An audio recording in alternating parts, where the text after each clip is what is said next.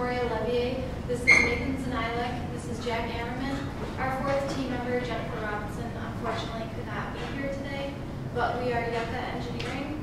We're part of Michigan Tech's International Senior Design Program that traveled to Panama this past August to assess the water situation in a rural Panamanian community. Our presentation today will consist of the background on the community, the current water situation, our engineering approach to that situation, and Yucca Engineering's next steps. And Jack and Nate will take you through the background. So we flew from Chicago to Panama City, which is far over there on your right, and then we took an 8-hour charter bus ride to western Panama to the Nove Comarca, specifically the Cerro, Piedra area. We got off the charter bus and hopped on the Chiva, which is basically a souped-up Toyota pickup truck. You can cram a ton of people in the back of that thing. It's a very uncomfortable but fun ride. We took that through up into the Comarca, the mountainous. It's very rough terrain. And on the way out, actually, we were delayed for 3 hours because the Chiva we were going to get on had broken an axle. The roads were so rough. The improved roads had concrete slabs, so during the wet season, which we were there during the wet season, they could drive on this rough terrain. But they couldn't go very far. After a while, the roads were so rough, we had to hop off the Chiva and we hiked. And we took all our gear off. In this picture, our graduate student mentor, Zoe Miller, is kind enough to attend today. Went into the site with us, and there's also Chris Kingsley, the Peace Corps volunteer who guided us through the week. As you can see, Chris is quite the minimalist compared to our paths. Once we reached the community of the Quebrada arena in the Nove, we were informed that the community was generous enough to lend us their one-room schoolhouse for the week that we were there. The schoolhouse, which was recently built and funded by the Panamanian government, is a simple concrete one-room structure. The inside, when we had things in it, you can see we had our hammocks hung and our sleeping pads on the floor. And it was a comfortable living environment to keep us out of the elements for the week that we stayed with the community. A little bit about the Quebrada arena community. It's made of 240 members, which live in about 30 houses.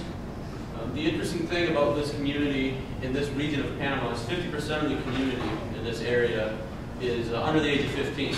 And of the other 50%, the majority of those people are elder citizens. And the lack of the adults in the community is due to a limited job opportunity that's located in this region of Panama. So a lot of the adults are forced to seek work in western Panama on large farms, or they may even go to Panama City or around that area to find work. For those that choose to stay in the community for most of their life, subsistence farming is the main route they take for food, and they also harvest poultry and pigs for other forms of food. The topography of this region is quite extreme, as you can see from the Google Earth image here.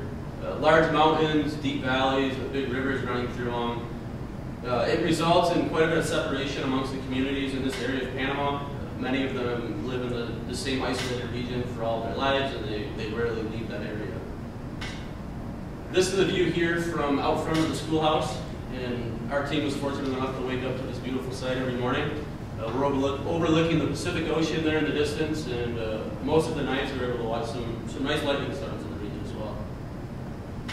I mentioned earlier that we were in Panama during the wet season, and it was incredibly wet. It rained practically every day, and you didn't know whether a rainstorm was going to last 5 minutes or 5 hours. And when it rains, you couldn't get any work done. We were out surveying one day, a rainstorm hit, so this family was kind enough to let us sit in our porch, and we ended up sitting there for 5 hours just watching the kids play. This is a typical home that could have been found in the community. As you can see, the floor is dirt and the roof is corrugated metal, and those are just some palm tree branches to offer some cover. You can see a clothesline with the clothes hanging up. And this is another perspective of the community. In the back corner there, those are just wood slabs put together, and that's a fairly renovated and more modern home in the community. And right next to the home is the kitchen where all the cooking was done. And this home here would have been similar to like a living room. And it was very typical in the community to have multiple structures for one family. This is a typical bed, and the mattress is made out of bamboo reeds. And this is pretty much what everything would have looked like. And you can also see in that picture the clothesline with clothes hanging up. Is it called automatic there? So the normal kitchen area for this community, they use 3 stone rock fires that was presented earlier in a lot of other presentations. And their kitchen area is just an elevated platform where they prepare their meals, store their pots and pans. If you see some dogs, there's tons of animals, all types, running everywhere. There's very little containment. We sat here at this house for about 5 minutes. Unfortunately, we couldn't stay longer to see what was inside that pot, but it smelled amazing. This is the area where with this house, we ate there almost every meal. We had rice with half a sardine for flavoring for pretty much every meal. It's a more improved structure. As you can see, they have a table and a concrete slab. And this family actually had a gas propane stove. However, that's not traditionally, the rice is not traditionally what the Nobe people eat. It's actually considered a luxury. We purchased a 5-pound bag for $3 while we were there. But we found out that normally they eat yucca and beans as a primary staple of their diet, and yucca is like a potato starchy type food. Every time we passed the house while we were in the area, the lady of the house always made us come in, and we were almost, I don't want to say forced to eat, but it was never not to eat. Huge serving portions and lots of coffee. Well, like Jack just mentioned, there was, along with all the food, there was plenty of coffee to go around for our group. While we surveyed every house, if they didn't offer food, they were sure to offer coffee. And the interesting part of the coffee that we noticed right off the bat was the way they made it, which was far from the way we make it here. Their process for making coffee was boiling a few inches of water, and with the few inches of water, they would mix in the coffee. And once it reached an adequate temperature, they would then add in the rest of the water, which was unboiled. And this displayed to us right off the bat that they viewed the current water quality as adequate for consumption. This picture here represents the clothing that a lot of the women wore. They made their own clothing. All the houses had sewing machines. And the children were very close with the animals in the community as well. Some of them were domestic, others roamed freely, it seemed. But they were all on the same team. Once we were settled in the community, we were able to get a proper assessment of the current water situation there. And after assessing the current situation, we came up with 3 major issues that we felt we could better in the community. The first of those issues was the flux in water supply throughout the year. Like we already mentioned, we were there in the wet season. And in that part of the year, which lasts about 9 months, there's more than enough water for all community members, and there's plenty of sources to go around where they can easily access that water. On the other hand, in the dry season, there's barely enough water for everybody, and many of the sources dry up. And a result of these dried up sources in the dry season leads to a poor location for many of the houses to access the main source that's available for a few months out of the year. This picture here demonstrates a common occurrence for the women of the community and the children, where they're forced to walk several kilometers, sometimes up to a mile, with buckets of water to get their day's worth of supply. This was a major issue that our team felt we needed to improve in order to better their quality of life. In addition to the water supply being an issue, the water quality was also a challenge that we faced. And in this picture here, you can see that is the source. That's where they're getting their drinking water. They were also bathing in this water and laundering their clothes. So needless to say, that was contributing to a lot of bacterial contamination that you don't want to be drinking. And here, this picture is showing the agricultural runoff and the effects it has on the drinking water source.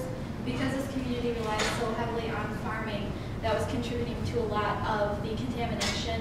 And also you saw pigs and dogs and cats running around. That was also further contaminating the water source. So after we assessed the situation and saw the challenges and what was going on, we decided that we needed to see what the community actually desired to be implemented in their community. And one thing time and time again that came up was to have taps, or plumas as they call them, outside of their home or near their home. And another priority that they said to us was that they wanted hygienic conditions. It was really important to them to have hygienic conditions and to be cleanly. And in this picture here, you can see this is a mother making her son wash his hands after playing with the dog before he eats a meal. And this is showing a woman washing a dog underneath the pluma. After that, we decided to do our data collection, and we started with microbial assessments and the flow analysis. And over here you can see we tested for E. coli and coliforms, and you can see the little purple circles. So it made apparent to us that there were bacterial colonies present in the water, which is obviously not a good thing or desirable. And to measure the flow, we got a bucket of a known volume, and we timed how fast the water filled the bucket up. And from that, we determined that our wet season flow was 60 gallons per minute. And the dry season flow we obtained from our Peace Corps volunteer, and he found that to be 1 gallon per minute. And with that information, and knowing the community demand, During the dry season, we can only meet 20% of the community demand, which is obviously a problem and something that we have to take into account during our design process. And our final data collection was a survey. We surveyed 300 points, and we used the ABNY level, a GPS, and a tape and rod method to do this. And we measured every 100 meters for 2.78 miles of pipeline. So we had a lot of points to analyze when we got back to the States. These two pictures here show how dense and thick the vegetation was and how difficult it could be sometimes to do the surveying. But this is after community members had gone through before us and had macheted out a lot of the limbs and the branches and things in our way. And this also shows, this is a trail right here, and there's a barbed wire fence in the back. And that was typical because the people in the community had a lot of farmland and they wanted to keep the animals out of the farmland. So you could have a trail and it would lead right to the barbed wire fence, and the trail would continue after the fence. So this was typical to encounter something like this. So once we got all the data compiled, we were able to take a look at actually what we had and where we could go from there as far as creating a system to meet the desires of the community. This is the mainline elevation profile of the water system. It's all downhill, so it looks good so far. And we were able to compile elevation profiles for every single branch of every survey point. And taking the GPS data overlaid with the Google Earth image we showed you earlier, you can see the proposed pipeline for all those houses. Incredibly enough, I was completely turned around while we were there, but the community members who guided us from point to point had it all mapped out in their heads, and they knew exactly what they wanted, which was really impressive. So we took all this information, we put it into a computer model in EPANet. Each yellow dot is a house where we'll put a faucet or a pluma. The important thing to realize here is that with the community demand, we're just under 8,000 gallons per day. One aspect as well is we're going to spring box in a storage tank, as the other group earlier in the session talked quite extensively about. So in addition to the system that Jack just touched on that we're going to design, we're also going to have an in-place chlorination system.